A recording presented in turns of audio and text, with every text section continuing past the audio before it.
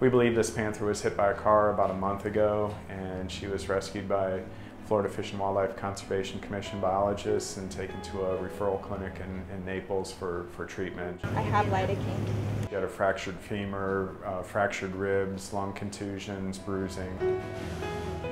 And she's borderline even being old enough to survive on her own. She would have been a dependent kitten at the time of this accident, and she certainly wouldn't have survived these injuries had she not been brought in. She was brought up to White Oak Conservation Center for rehabilitation.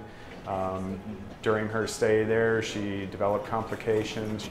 She exerted herself and apparently broke down the fracture repair and was brought to the University of Florida for additional surgery. These cats are so strong that they had repaired the original fracture with a bone plate and put it on the side of the bone, and it was starting to heal, but then these cats, and we've seen this happen before, they just bend the plates. So this is the fracture, and you can see that this plate is bent. It's an angulation, and a lot of the bone at this area where the plate bent was crumbled.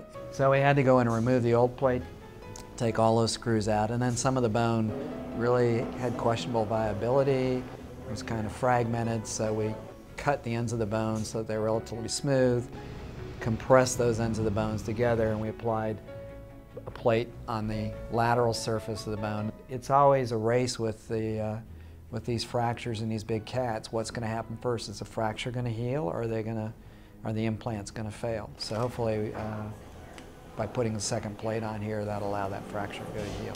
You know, there's so few of these panthers left. It's great that we get the opportunity to do this, and hopefully we can get this cat back out in the wild. Our goal is to release her back into the wild. She's a young, healthy female, and she'd be a great addition to the population, so we want her returned to the wild, and we've been very successful in this endeavor and have returned several rehabilitated panthers over the years that have been treated here at UF and rehabbed at White Oak and successfully returned back to the wild, and we fully expect that she'll follow suit.